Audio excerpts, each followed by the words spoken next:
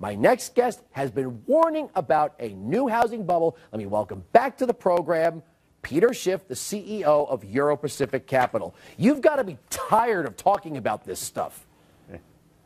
Yeah, well, first of all, there's so many holes in the old bubble that I don't think the Fed is going to succeed in fully inflating it again. But that's what they're trying to do. I mean, they never learned from their mistakes. And as a matter of fact, the federal government is more involved now in the housing market than it was while the last bubble was inflating. And the Fed's monetary policy is even more reckless. And the Fed is specifically saying that its goal is to artificially prop up real estate, to get people building houses we don't need, to get people buying houses they can't afford. And how are we ever going to stop the stimulus? The Fed has created an economy that is completely dependent on this monetary heroin. They can never stop, of course, until we die of an overdose. I think the last time you were on, we were talking about, QE3 or QE4 and $40 billion a month. Now we're at $85 billion a month. Yeah. So $40 billion bad, doubling down and then some. Worse. Yeah, and you've got people on Wall Street trying to figure out when they're going to reduce the $85 billion. They're not even thinking about that. They're more likely to increase it to $100 billion a month, $125 billion a month. The more drugs we take, the more we need to stay high.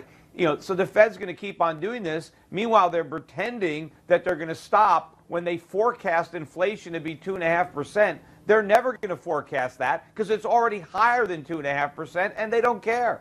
Whatever happened to that whole thing of doing this until the unemployment rate drops below 7% to 6.5, when we're basically at a permanent floor of 7 with no way of reducing the unemployment rate? So that old number of we're gonna do this till the unemployment rate is satisfactory, that kind of went out the window.